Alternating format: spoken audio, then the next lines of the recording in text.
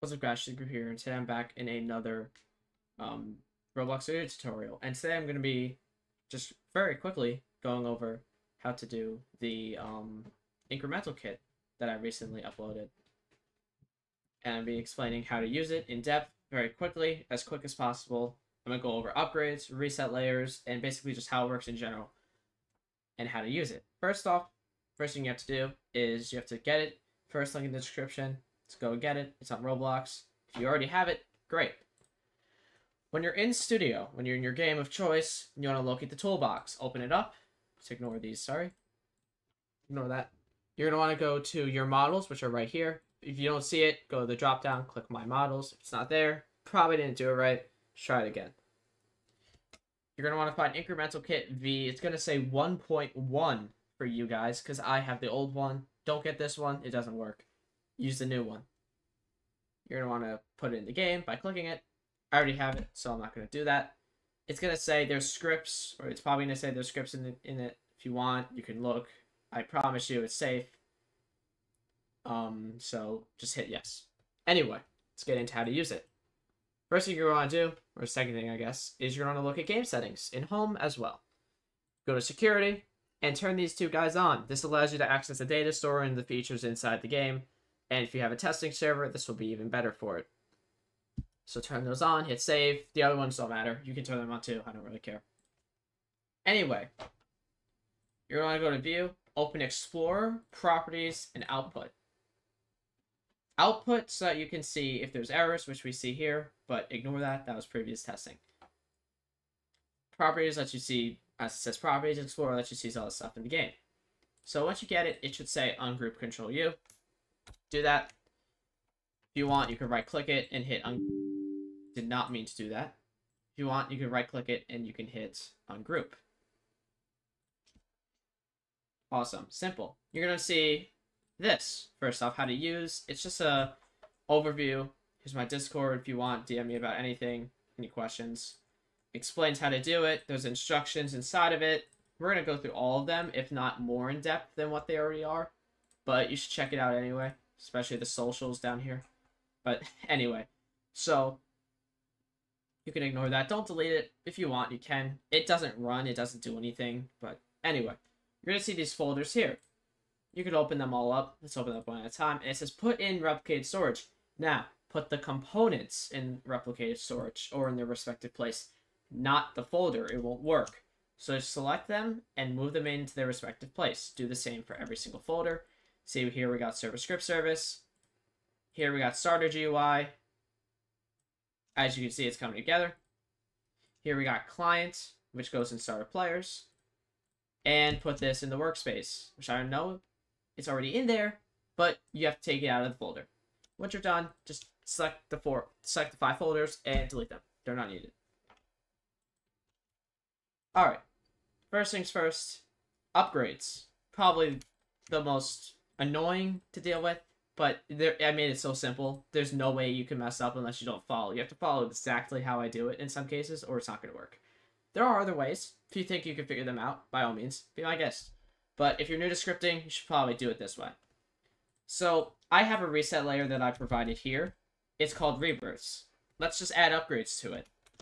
To add a completely new upgrade board, you're going to want to Control D, which is duplicate, one of the current ones, which I chose Cache. Move it over, and call it Rebirths, or Rebirth. If you want to spice up the UI a little bit, go ahead. Just make sure that you're doing it properly, it's in proper order, and the names are the same. If you do change anything, change it in the code too. It will tell you where you need to change the name. If you really need help and you really want to change stuff, ask me. I'll be more than happy to help you. In any case, let's do this. So it already comes with an upgrade. That's cool. You're going to open it up, go all the way into upgrades. Not those. I clicked everything but the upgrades. Here's your first upgrade. This is upgrade frame. Cache boost. You know what? Sure, let's keep it. But let's add another one just so you guys know how to do it. Just Control D it. And then name it whatever you want. Let's name it Rebirth Boost. I'm not going to keep it because it's going to get too confusing. And it's going to be annoying to deal with 2 extra upgrades. So let's just keep one. But all it is you're adding more, just add more upgrades inside. I'll show you what I mean in a second. So cool. This isn't going to work, though. It doesn't work. It's not that simple. Locate the modules folder. You can search this in the Explorer, too. It doesn't matter. Find upgrades. Open it up. There's all this information here. I apologize. There's already stuff here. But whatever. Delete that. You can see all this stuff here.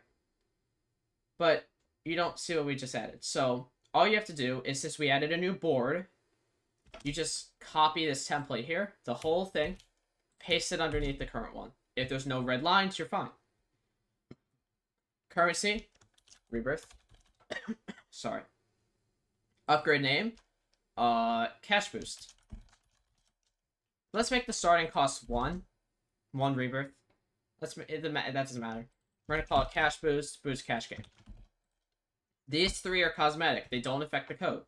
This just displays plus, X, or power. You can display that next to it if you want. It doesn't matter. All the logic is here.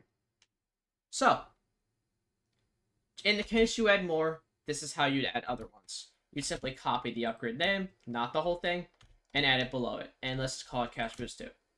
We're not going to do that because it's too confusing, it's annoying, and whatever. You get the idea. We're dealing with 1 for now. So now this should work, but no. We still have to do one more thing, technically 2, to make it work. The next thing you're going to have to do is you're going to have to go to the data store. Simple. Search values, or value, and open it. As you can see, it's already here. Well, let's retype it. You can see that there's a comment that says cash upgrades. Let's just copy this whole thing for ease and call it rebirth upgrades. And all you have to do is change the name to the currency type, which in this case is rebirth, and then the name of the upgrade, which is cash boost, which we already have here, so that's great. And you're done. So now once you play test, sorry, it should work. Unfortunately, I can't actually, buy it yet. One sec, I'm not gonna drop that. But if you were to buy this, it would work, I can assure you. I'll do it in a second. So the next thing we're going to have to do is, well, we have to add it to the multiplier script. So search multipliers. It's also in modules. Probably saw it before. Delete that. Delete that. And some of this stuff will already be in here for you guys. So there may be things I'm adding that are already there. If not, that's great. But I'm just showing you how it works from scratch.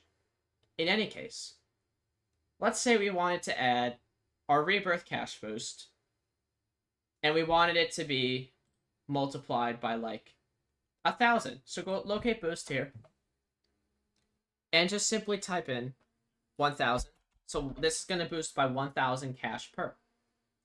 It's going to get exponential. So all you have to do, copy one of these current lines, make sure you're in the right one. This says cash multi. We're multiplying cash. But it's not this, because this isn't right. It's the upgrade name, rebirth, and then the frame name, cash boost. Already done. Perfect. As you can see, it's kind of just repetitive. You'll be able to do this in like 5 seconds once you learn how to do it. I don't know why this should be at the top. Sorry, I'm getting distracted. Anyway, so that's pretty much what's it called? It's it for upgrades. So let's play here. We don't have any yet. So let's give ourselves a rebirth. How do you do that? Simple. Click this button right here, which is next to the play feature. Current client. Now you're in the server. Fly around. Best of all, you can edit your data. Search rebirth. And this transfers and this saves. Let's just type 10. And look at that. I have 10 rebirths. And if we're going to make a side UI in a second. But boom, done. And as you can see, it goes up. There's our cash going up. We can rebirth. And look at that. Amazing. And we can buy max. It lets me. Oh, I don't have enough. Never mind. Over here, we have our currency purchase. There's not really much you need to do. Once you buy it, it gives it to you. See, 2.6k. You can have to change the IDs to make your own, or you can keep them. Either way, it's going to work. That's in the products module right here. as you can see. Cool. So next up, and finally, is the reset layers. Let's say we want to add a prestige reset layer. Let's put him right here. Actually, let's move you. Not trying to make this look nice. So what you're going to want to do is keep this script open. Locate the value script. Not the value script, sorry. Locate the reset layers script, which is here. And as you can see, it's already here. We're going to do it again. Simple. Copy this one, but let's copy the template because we don't get the comments. Reset. Prestige. Stat cost. What stat is this going to require? Rebirth. You may want it to cost cash. It doesn't matter. Resets. Rebirth. And below. For prestige. Cost. Let's make it 1 since we have that already. You don't have to make it like that. And reset stats. Cash. Rebirth. And we can just delete this one. This is also going to reset the upgrades too. Should probably say that. Anyway. All you have to do now is change the name of the board to Prestige. Which is what we called our thing already. If you want, you can change the icon, but we're not going to do that. And then go back to the values. And this is important. Make sure you add Prestige into here. And keep a comma. If something breaks, make sure there's a comma at the end sometimes. Make sure you add total Prestige. Because you need the total one. And let's do this. We're not going to make a rebirth side UI if you're going to load. There we go. We're not going to make a rebirth, but we are going to make a prestige side UI so I can show you how that works. So go to interface, currency UI, and duplicate any. Let's just say diamond. Drag it down. And name it prestige. Go into it. We're going to change the color just for this sake. Normally I wouldn't, but we're going to do it anyway. Go to the gradients folder in replicate storage. I gave you guys a bunch of gradients here. And some stack gradients. Let's say we want this guy to be neon. Sure. Cool. Play. And you're like, oh wait, it's not there. Something must be wrong. But the way that it works is if you don't have it unlocked, you don't see it. So now that if we prestige, there it is. We now have 1 prestige. So, that is it. There is one more thing, though, that you need to do for a reset layer. Head to the multipliers module. Copy, like, something like, copy the template.